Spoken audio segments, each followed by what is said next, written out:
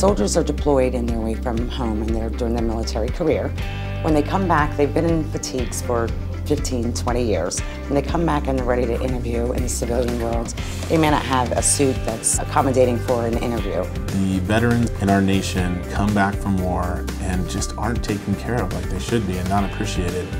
And it's something that I take very seriously, and I really want to give back to them and help them. We are giving suits to our military that are transitioning back to the workforce.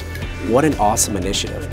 Suit Soldier program overall, I think that and what farmers sees as far as value in veterans that are transitioning, not because they feel sympathy for them, but the fact that they see this as an important avenue to be able to help transitioning veterans, because you have to be dressed for success. And if you aren't able to do that, it can make an impact on your next job opportunity.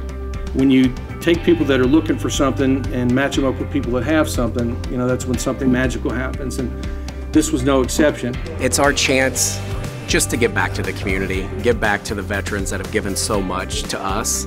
It's a fantastic program. If it wasn't for this, I would probably not even know how to fit a suit. The gentleman here helped me actually find one that fit me. You know, farmers providing us these garments here to, you know, helping our employment opportunities. I think that's a wonderful thing. You look around and see it's helping a lot of people right now. It's hopefully helps us all get work.